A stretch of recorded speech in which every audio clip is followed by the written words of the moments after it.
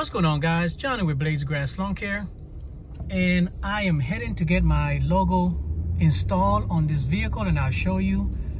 This is Victory Drive in Savannah, and basically these are live oak trees, and you know, they're like hundreds and hundreds of years old, and you know, they have crews that drive up and down and ensure that the tree limbs are healthy. So you know, they cut the bad ones out, whatever the case might be. But this is a very, very, very beautiful view. And if you are in the Savannah area and you're heading to Tybee Island, to the beach, this is what you'll see. So I just want to show you guys real quick a little bit of where we're at and how beautiful this is. And I'm telling you, this is a sight to see, guys. Only two areas that you will see this is Savannah and Charleston. All right, let's keep it moving.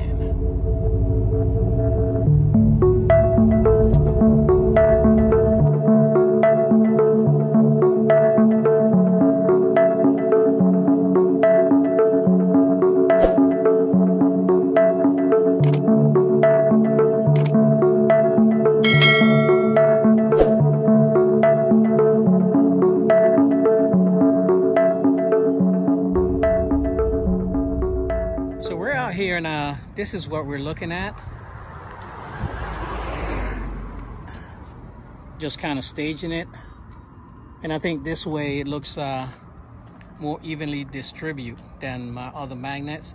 The other one, I had it more to the front.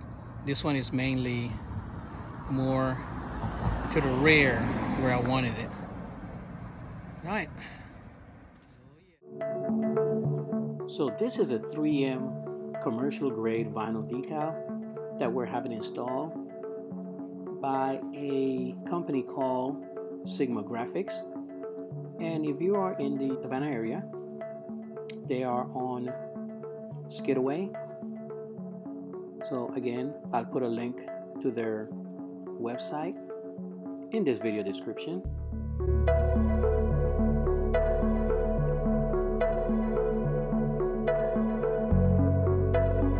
I personally prefer to have a vinyl logo on my vehicles and my trailers because, again, to me it shows a professional look to my business.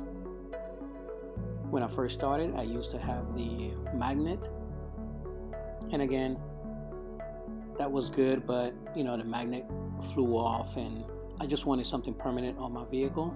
And I know everyone is not into having a decal on their vehicle, and that's fine. You know, we all run our businesses the way we want to. My trucks are business trucks, so it's not like I'm driving around, I don't know, doing something else with my vehicles. And if I am, then it is my business, and I want to ensure that everyone sees Blades of Grass Lawn Care out there because I believe in brand recognition. And I've had a lot of people say, hey, I've seen your vehicles all over the area, and that's what I'm aiming for.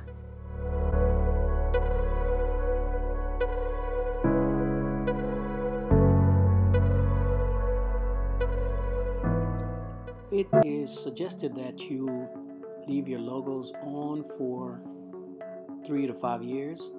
And again, this depends on your location, temperatures, you know, your weather conditions, all the above.